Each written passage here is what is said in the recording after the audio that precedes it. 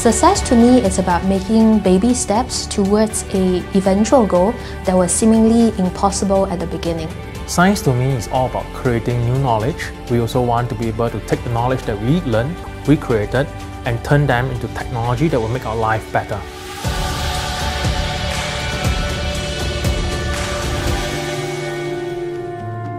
During my PhD, I wanted to pursue a research career in which my work can really impact patient lives, and I decided to basically embark on this area of developing new sensor technologies so that we can empower the new generation of molecular diagnostics for patients.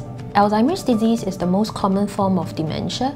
Current detection technologies of Alzheimer's are limited because they rely on either very late neuropsychological tests or invasive tests. APEX is a dedicated nanosensor to enable blood-based detection of Alzheimer's disease. With this technology, it's very sensitive, and also it can be performed at less than 1% the cost of current brain imaging to enable results to be known in about 30 minutes from a simple blood test. I remember there was once a patient who approached me requesting to participate in our clinical trial. This is a very rewarding as well as meaningful experience for myself because it tells me that beyond just making cool science and technology, our work is really touching patient lives. Today, we use the internet almost for everything from shopping to banking and paying of bills online. And underpinning all of this is the trust that we place on crypto systems to provide information security and the protection of personal identities. However, the emergence of quantum computing technology is threatening all of that, even the most sophisticated crypto systems. This puts all of our information at risk, including those being employed by the national trade secrets, military secrets, as well as the healthcare sector. A promising solution would be quantum key distribution, a method that allows two remote parties to communicate securely. And this is based on the transmission of a single photon, exploiting the effects of quantum physics.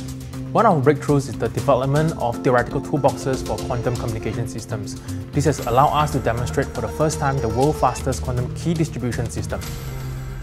My personal philosophy is to be transparent and sincere in everything that I do.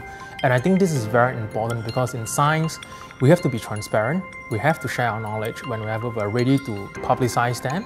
And also, you have to be very sincere in what you do because you believe in what you do and you also respect the work of the others. And for me, these 2 points are very important.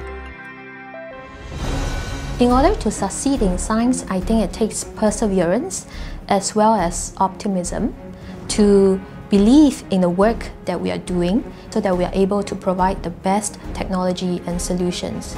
Ultimately, our goal is to develop the right technology that will enable Singapore to have a quantum-safe communication network. We are definitely moving in the right direction, and I believe that with more teams coming together, we'll be able to achieve more innovation and more impactful work together.